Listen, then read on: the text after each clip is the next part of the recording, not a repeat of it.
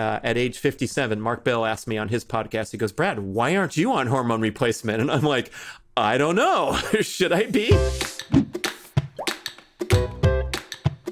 But like, what do you take? What's your take on all these drugs? Well, especially when it comes to like hormone replacement, which is, you know, a huge thing. Therapy, yeah. I put all these things in the category of, you know, I'm trying to be open-minded and pay attention to all the optimization that we can experience today from advanced medicine. But it's like that talk about your diet. If you still have processed foods in the mix, why even talk about, you know, anything else? Or any strategy besides just getting rid of the bad stuff. Yeah. So you're saying like, fine, if you want to go there, if you're trying to be elite, but you got to clean your house first. Yeah. And what I see is a lot of level 4 players going in for hormone replacement to cover up for adverse lifestyle practices. And there's a concept called aromatization, which is when you convert extra testosterone into estrogen because you have visceral fat, which causes inflammatory condition in the body. And so when you're unhealthy and you have that spare tire as evidence of your unhealthiness and your inflammatory state, and you go get a shot of testosterone or make it naturally, whatever, you have a tendency to convert it into estrogen. And so what happens then is if you start down the unhealthy path of getting a spare tire, it sets you up for getting a bigger spare tire because whatever testosterone you have that'll help you get that six-pack instead is converted into estrogen because of the inflammatory state. The visceral fat secretes these things called inflammatory cytokines into the bloodstream. So it's classically defined as its own organ. Your spare tire is a separate organ in the body because it has the ability to secrete a substance into your bloodstream that causes adverse inflammatory condition. And so I feel like the real battle in the years ahead for those of us that are over 35 or whatever is to keep that spare tire off and try to optimize hormones naturally. So if you're doing everything you can and you're checking all these boxes and now you want a little boost, at age 57, Mark Bell asked me on his podcast, he goes, Brad, why aren't you on hormone replacement? And I'm like, I don't know. Should I be? He's like, I freaking love it. And I've talked to Mark at length about this. You had your great interview with Mark where everybody got to learn about his hormone replacement regimen.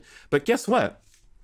Mark's checking 11 boxes in a row. And then the 12th one is, yeah, let me optimize further because and now he's 70 years old and he still wants to kick people's butt on the Frisbee field or on the bike. And for Mark, like, who knows? It might not even make that big of a difference because he's already so optimized. You know what I mean? Exactly. Like, yeah. One could argue, like, I don't know. Yeah. Yeah. One could argue that, you know, same with Liver King. Like he's so extreme in his lifestyle that he would look like that even without, you know, dosing up. And so he's been posting now his photos like 10 days natty. Like he's documenting his natural journey, right? Like he's going to shrink. He's going to shrink. He more does attention. He seems fitter. Have you been? You've been following? Oh, sure. Yeah, we're friends. Seems and yeah.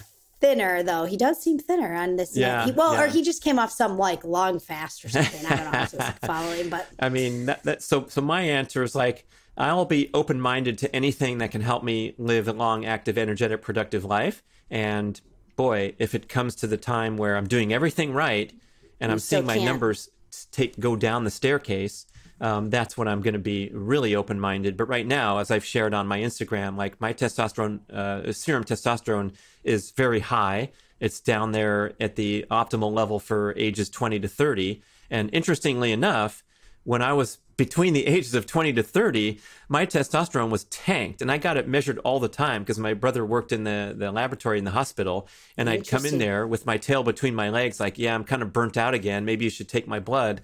And my hematocrit, my red blood cells were suppressed and my testosterone was suppressed. And it was due to the extreme training regimen of being out there and training for hours every day. That's going to kill your sex hormones.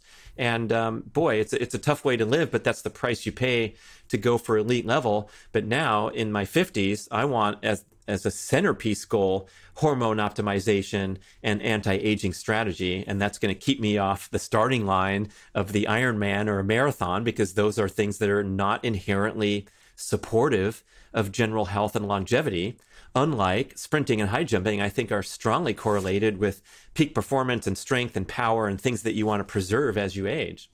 Yeah. And what's your supplement regimen like these days? Well, I do. I'm a huge fan of the organ supplements, and I don't even know if I'd call them a supplement because it's really food in a capsule. I mean, that's true. I never thought about that. And I love taking protein and creatine. So I've taken the Primal products for so long, and now I have my own, so we can still be friends. But people who are, on this path are looking for the ones with the most research that are easy to sustain and integrate into your regimen. And then I experiment with all kinds of crap, and it's been going on forever. Of course, I've been knee deep into this stuff. And so stuff comes and goes, and I'm always open to experimenting. But it is sort of a chore, even for me, to just remember to take all these things and then go order more. And so I really, I like the idea of being in a clean living as possible and not needing all these interventions. But again, when we have the opportunity to, for example, get into a cold plunge, hey, that's great. I know the ocean's there too, or Lake Tahoe for me.